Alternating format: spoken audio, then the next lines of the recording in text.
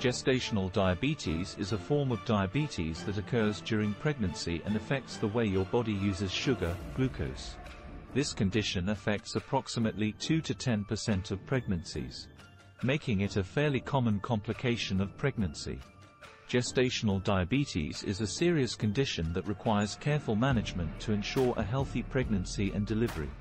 Gestational diabetes is caused by hormonal changes that occur during pregnancy. These hormonal changes can cause insulin resistance, which means that your body is unable to use insulin properly to regulate blood sugar levels. This results in high blood sugar levels, which can have serious implications for both the mother and baby. The risk factors for gestational diabetes include being overweight or obese, having a family history of diabetes, having had gestational diabetes in a previous pregnancy. Women who are at high risk for gestational diabetes may be screened for the condition early in pregnancy. The symptoms of gestational diabetes are often mild or absent, making it difficult to diagnose without screening.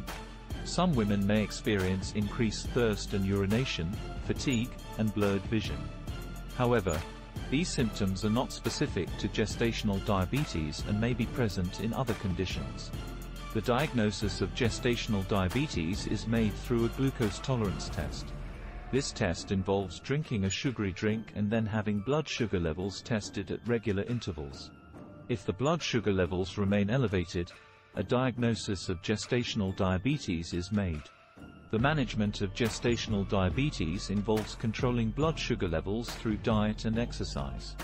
Women with gestational diabetes may need to monitor their blood sugar levels several times a day, and adjust their diet and exercise accordingly. In some cases, insulin or other medications may be needed to control blood sugar levels. Untreated gestational diabetes can lead to a number of complications, including preeclampsia, premature birth, and an increased risk of cesarean delivery.